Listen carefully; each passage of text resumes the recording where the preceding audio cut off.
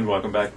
Welcome back to Critical Mass Radio Show. I am your host, Ric Franzi. As I said before the break, we have in the studio Ivo Tjan. And Ivo, I invited Ivo to come. He is CEO and president of Commerce West Bank. And I've asked him to come to the show to discuss the importance of community banking and its impact on our local business.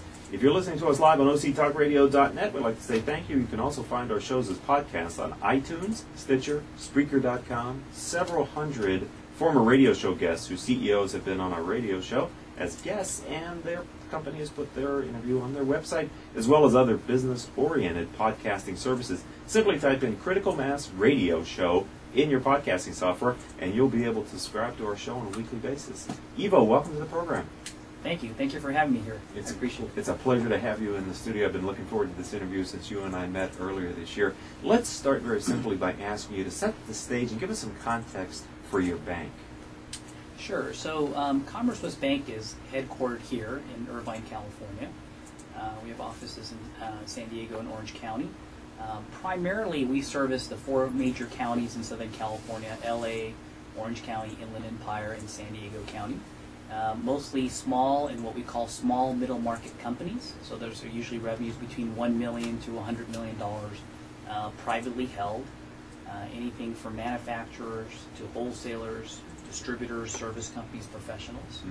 We have about 2,000 or 3,000 clients in Southern California, and the bank has a very unique business model, I guess I'll call it. So that was one of the questions I want to ask. What, in your opinion, and from what your clients tell you, what makes your bank different? Rick, I'd probably say three things.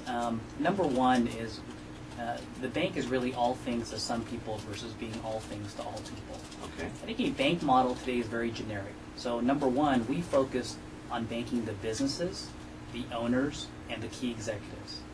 We're not in the business of trying to stuff mailers for home loans or home equity lines or bring in 10,000 free checking accounts. We really just focus on the business, the small business and small middle market companies.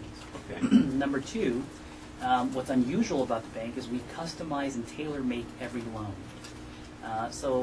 My example I like to give sometimes is like someone coming in trying to get a mortgage loan, and they want a fixed-rate mortgage loan, and it's a 30-year fixed rate. So we tell you it's 4%, 30 years. You come back to the banker, and you say, I want one for 22 and a half years. Well, most bankers will look at you strangely and say, hey, Rick, there's a 15 or 30-year fixed-rate product. Right. Which one do you want? At Commerce West, we ask the reason why. Okay. It makes sense why you should have a 22-and-a-half-year mortgage. We actually create a 22-and-a-half-year mortgage product for you. So every loan in the system, especially for businesses, are customized and tailor-made versus taking one, and putting you in a box or a pricing sheet or a FICO-driven product. That's unusual. Probably less than 1% of all banks really customize and tailor-make their products. Interesting. And the third thing is we do the same thing on the depository side. We create a customized business analyzed business checking account for you. We can create money market accounts with different tiers or different rates for you. So I think the bank is unusual that instead of the transactional or the volume side of it, we grow one relationship at a time. Isn't overall, Ivo, isn't that one of the values of working with a community bank is the ability to sort of get a personalized service? But it sounds like you're taking that personalized service down even to a deeper level of customization of product offering services as well. Yeah, I think being involved, I grew up in the large banks and been in the small banks. I think in the smaller banks, you do have more of the ability as a business owner to sort of tell your story and have a good working relationship. I think where Commerce West Bank differentiates ourselves a little bit more is we treat it sort of as a partnership. We want to get to understand how your business functions and how to make it successful. Well, I think the only way to do that is sort of what we've designed in our proven business model, which is customizing things that really fit for the business owner. So most of our clients typically come from the larger banks, the JP Morgan Chase, the Wells Fargo, maybe the Union Bank of California. And the reason being is most of these business owners are actually in the retail branches where they have cookie cutter products that are off the rack. Mm-hmm. And another example I can give is almost like getting a customized tailor-made suit.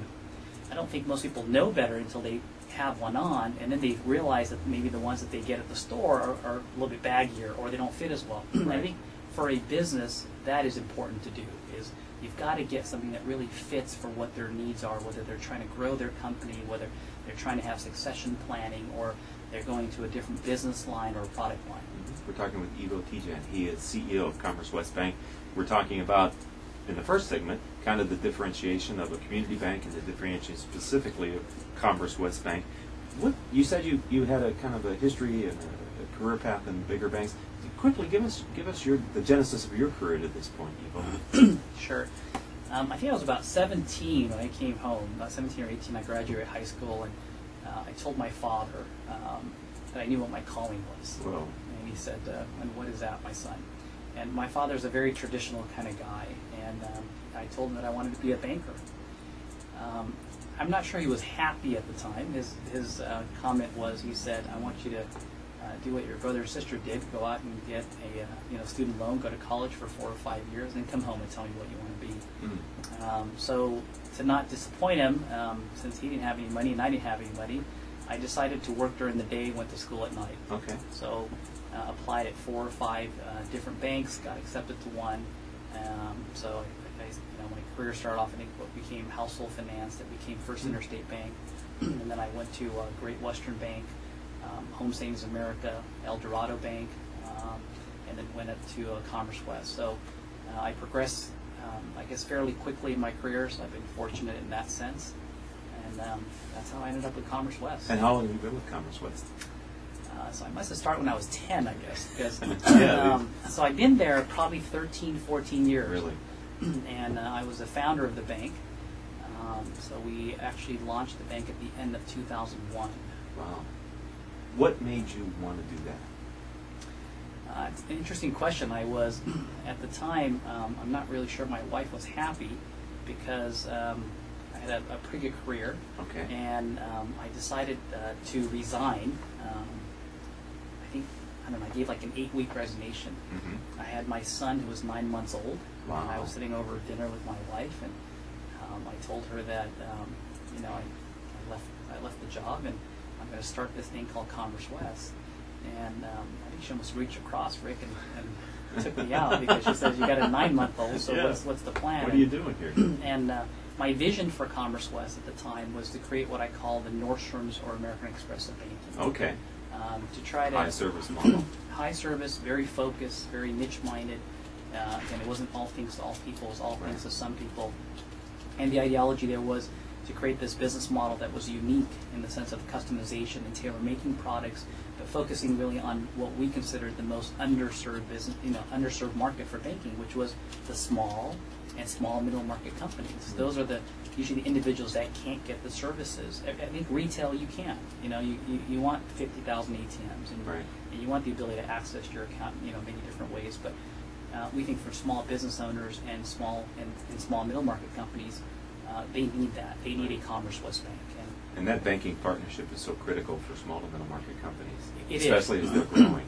If you look at the U.S. market, community banks or smaller banks actually play a much bigger role in small business loans than their counterparts, and it was the same for us, in the larger banks. When I was with the larger banks, so yes, it plays an important part in the local and even the national economy as well. So Commerce West Bank is really a manifestation of your entrepreneurial spirit, then? Yes, I think it surprises a lot of people at the time, but it was something that was sort of a goal or a dream or a vision, and I had a lot of great people surrounding me at the time, and a lot of great clients actually that decided to I guess buy on the dream and felt that the business model was a great solid business plan, and the company just got named last week the 32nd highest performing bank in the nation. Congratulations. That's out of all banks, large and small. So to be 32, something that we're pretty proud of. So the bank's done really well. That's congratulations. I didn't realize that, and that's a great badge of success that shows that you're making progress, and you're one of the elite banks then in that sense of 32nd. Yeah, the team has done well, and that was something that we were really, really proud of. Great. We're talking with Ivo Tjan, and we're going to take a break here on Critical Mass Radio Show. He is CEO of Commerce West Bank. When we come back, I'm going to ask you to talk about some of the most important elements in business banking, and also we're going to talk about the 3 causes of failures of business. So, ladies and gentlemen, don't go anywhere. You're going to want to hear Ivo's answers to those questions and more after these words from our sponsors. Let's face it, not all company challenges are the same, which is why Strategic Market Intelligence can help identify the actionable information you need to be more competitive. Gain a better understanding of your brand, competition, best prospects, or new product opportunities to generate greater revenues in 2015. Call 949-357-9547 or visit www.strategicmarketintelligence.com. Are you ready to tap into the power of social media to promote your business? It's easy to get social with Turn Up the Volume, the award-winning social media marketing professionals who know how to get results. Drive web traffic, boost sales. Get social today. Visit www.turnupthevolume.com. That's turnupthevolume.com. Richard Franzi is a highly sought-after keynote speaker on topics of interest to CEOs of middle firms across North America. Richard's talks include Killing Cats Leads to Rats, a fascinating look at how unintended consequences of CEOs' decisions impact their firm's performance. Your Gray Matter Matters, which explores how a CEO's mindset can differentiate a middle market firm and define its culture. Richard delivers talks to a variety of audiences, ranging from executive team retreats to keynotes in front of hundreds of CEOs. To learn more about his talks, visit criticalmassforbusiness.com and select the contact page or call 949-887-4104. And welcome back to this edition of Critical Mass Radio Show. I am your host, Ric Franzi. Ivo Tjan is our guest. He's CEO of Commerce West Bank. You're listening to us live on octalkradio.net, and all of our archives, our podcasts, can be found on iTunes, Stitcher.com, Spreaker.com, several hundred former guests' websites whose companies have put the interview I did with their CEO on their website, as well as various other business-oriented podcasting services. Before the break, Ivo, I said we were going to talk about a couple things. The first one I'd like to get to is, in your experience, what's the most important element in business banking? In other words, how do you apply this factor in helping middle market companies succeed? I guess you could look at it from two different perspectives, whether it's the relationship from the bank side or the client side. I think today, based on sort of the regulatory environment that we're in, and it would be wiser for businesses to understand that they need to have a partner, a financial partner. I think banks play an important role in the sense that they are actually, I guess I consider them the largest shareholder of your company. Okay. Right? Where you have relationships maybe with attorneys and CPAs, and they're billing you. It's not good or bad, they're billing you. We sort of invest into the company. So I think on the business banking side, you really want to get to the decision makers. You want to get to the true art of commercial banking. There's very few commercial bankers left out there. It's different than mortgage bankers and all. People that can really dig into your balance sheet and your income statement and help you understand how to grow the company or how to create a different business model within it. And I think that's sort of the partnership, I think, in business banking that you really need to have today, because the world has gotten more complex and it's definitely gotten a lot more competitive. Right. Thank you. Let's talk about the 3 causes of failures in business. This was something that you and I discussed when I met with you earlier, and I thought, well, I've got to bring your real-world knowledge here and share it with our audience. So, Rick, I think you asked me a question. You said, what are the 3 causes that make a company fail? And I said, through my experience through all the years, there's really 3 things. Number 1 is growth. I think what most business owners and businesses don't understand is that it's not because you're in the restaurant business or you're in a retail shop or you run a yogurt store. I think it primarily has to do with growth. Growth has the ability to eat up all of your working capital. It does. So sometimes I joke around with business owners. They come back with their financial statements and they show net income of $1 million. And they sit back with me and they said, Ivo, why do I have negative $25,000 in my checking account? Yeah. So number one. Where's all that profit? Yeah, number one, you have to manage growth, understand growth, and that once you grow at a certain percentage, you're either going to have a rich uncle or rich aunt, or you're going to have a banker, be really involved in that partnership. Okay. Number 2 is what I call debt structure. I think a lot of people don't understand that proper debt structure is really the only way that you can manage a company, whether it's growing or not growing. So what do I mean? It's almost like taking a line of credit and as easily as buying equipment or buying a car with it. I think people don't understand. You've now commingled the debt. There should be a line of credit for short-term working capital. Okay. For your timing differences of collecting your receivables and your paying your payables. And there's another portion that really is what I consider long-term working capital. You take a car or you take this table that we have here. It's a depreciating asset. Yes. When it's a depreciating asset, you don't want it on an interest-only type of payment where you sort of fool yourself at the end and don't realize that the principal stays exactly the same over a 5-year period, where you might have to realize that the car 5 or 10 years from now might be worth a tenth of the cost. Right. So I think debt structure is also an important thing. Number 3, I think, is understanding cash flow. I believe that most business owners and entrepreneurs have a great way to grow their business. But when you start sitting down with them and showing them their balance sheet or their income statement and saying, hey, where's the cash flow coming out? I don't think most of them really understand it. So I think really understanding your cash flow, not just by EBITDA or anything like that, but really understanding your sources and uses and what you're going to be using the cash for, I think is an important element.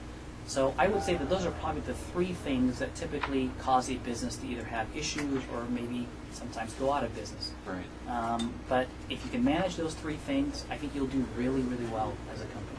Is this a part of how Commerce West Bank approaches new clients as well? Is this in your DNA to start to ask these questions to create awareness within your new clients? It is. Someone asked me this morning, they said, Ivo, why did you get into banking? Right? And to be quite honest, the number one reason is that I wanted to help people become more successful. Really? I love hearing the stories where they start from the garage and I can help them become a $10 million, a $5 million, a $20, a $30 million company to as big as a $1 billion company, to be quite honest, in the past. But I think the fundamental part there is that in that partnership, I think you help them outside of just banking. You help them have the ability to take a trade discount or recreate their workflows or their process or how they want to invest into their company. And I think that's where a banker, I think the Commerce West banker differentiates ourselves, is the success of the company is ultimately our success, but we go beyond, right? When you talk about the ability of understanding cash flow, we spend the time to sit down with our business owners to make them understand how to read cash flow and why there's some certain triggers or covenants that are important. We give them the math of saying, here's a certain growth rate. If you grow over 25%, you're going to have outside financing. Anything under 25% growth, you'll be fine. You'll do it from your own cash flow. So I think those are the things that I believe that you need to help entrepreneurs and business owners and CEOs and executives with. And that's what we do. Excellent. I'm really enjoying this conversation we're having today with Ivo Tjan. He is CEO, founder of Commerce West Bank. We have about 5 minutes left, so I've got 2 questions I'd like to get into the 5 minutes. And the first one is, quickly, what are you seeing as trends in the banking industry? What should CEOs of middle market companies be learning from you about what the future trends in banking? Well, I think there's definitely, I think from the banking industry side, a consolidation that you're seeing out there. There's less and less of us. I think there's something like approximately 150 banks left in California.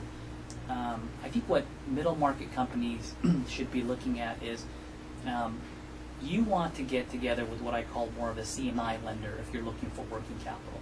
There's a lot of real estate banks out there, and then there's banks that I think are on the larger scale, like the large banks out there that sort of offer a multitude of different types of products and services. I think what you need to get to today as a middle market company is get in front of commercial or business bankers, people that really deal with businesses in and out, not necessarily construction loans or mortgage bankers and things of that nature. So my advice would be, I think, if I ran a middle market company, whatever bank it is that you go to, get in front of real business commercial bankers, people that do business loans, not, again, mortgage loans or consumer loans or home equity lines. That would be my advice. Yeah, and you said earlier they're harder and harder to find. They are. We joke around the industry, we're sort of like a dying breed, right? It's like the dinosaurs, I guess. There's very few commercial banks and commercial bankers. There's obviously a lot of retail bankers and mortgage bankers, and those industries continue to seem to grow in some capacity. But I think a true commercial banker, someone that can tear through your balance sheet and income statement and talk about your business model and how you grow the company, those are a dime a dozen. Those are a rare breed. Right. I grew up with a lot of those individuals. Actually, most of them have retired or become CEOs or CFO of companies or join private equity, but those are the type of bankers I think that you want to deal with if you're a business owner today. Certainly sounds like it from this conversation today here on Critical Mass Radio Show. Ivo Tjan, last question, your guiding principle. I ask as many guests as I can over the years this question. What I mean by guiding principle, Ivo, is of all the philosophies and lessons that you've learned in business, is there kind of an overarching philosophy or a core principle that you're using to continue to lead and grow Commerce West Bank? The one thing that probably comes to mind right now is someone once told me it's not the mileage of the car, but where the car has been. So I grew up fairly fast in the banking industry, and I remember that I was always hypercritical of my age, and I was always hypercritical of certain things like that. And one day someone told me, they said, Ivo, it's not the mileage of the car, it's where the car has been is most important. As a business leader, I think that taught me a lot. I think you can say that's not judging a book by its cover, but right. I think you can have freeway miles and you can have stop and go miles. Right. So I think off-road miles. Off-road miles. So I think what you want to do is be able to, when you hire people or look for the best and retain the best out there, is that I don't think you necessarily judge from a resume that has 10 years of experience or 20 years of experience or 30 years. It could be good that they have 30. It could be bad they have 30. Right. It could be good that they have 10. It's just a fact, right? It's just a fact. So I think if you can reach beyond that, including business owners today, there are some that are 80 years old that are still out there doing really well. Right. There's some that are in their 20s and 30s that are doing really well. I think to judge them based on the number of years is probably the wrong, methodology. So what I've learned in my career is that I was so critical about that that I remember I didn't show up to an award function because of my age. I was named the youngest vice president for this bank. It was a large bank. I didn't show up because I didn't want, most of my managers at the time they were in their 40s or 50s, and that's when I got that advice from someone. And I've always stuck that as sort of a philosophical statement when you're hiring people, when you're looking at clients, is that you really judge them for who they are. You judge them for the actions that they do, for their ability and their skill sets, whether natural or inherited. But I think that's helped us a lot, as leaders and in the bank to really hire the best, retain the best, and get the best clients out there. We've taken a lot of entrepreneurial risks, I guess we could say, by banking some companies that we really betted on the individual. Right, bet on the people. And so it's not the mileage of the car, it's where the car has been, I guess, is one of my philosophies that I guess stuck to me right now. I love asking that question. I've been asking it since we started the show, and many times I hear something that I have never heard before. Today is one of those, so thank you, Ivo, for giving me a new perspective and insight. Thank you, Rick. I appreciate having me here. All right. If someone would like to learn more about Commerce West Bank, where should they go online? How do they find it? They just go to cwbk.com. So it's commercewestbank.com, cwbk.com. They can email me if they want. I'm easily accessible, itjan@cwbk.com. They can call the office if they're old-fashioned, 949-251-6959. So we're pretty easily accessible, and we have a pretty flat organization. Mm-hmm. And we're open to any discussions or any questions or advice that people want for anything in terms of banking or business. Well, I've been looking forward to this interview for some time. You did not disappoint. It was a great, thoughtful conversation. Thank you for being a friend of the program, and welcome to the Critical Mass Business community, Ivo. Thank you, Rick. I appreciate being here. It's an honor to be here, and I mean that sincerely, and I wish you well. Thank you. And thank you very much. Thank you. All right, ladies and gentlemen, it's time to say goodbye here on Critical Mass Radio Show. I am your host, Ric Franzi, saying until the next time we have a chance to talk, I hope that all of your business decisions will move your company in a positive direction.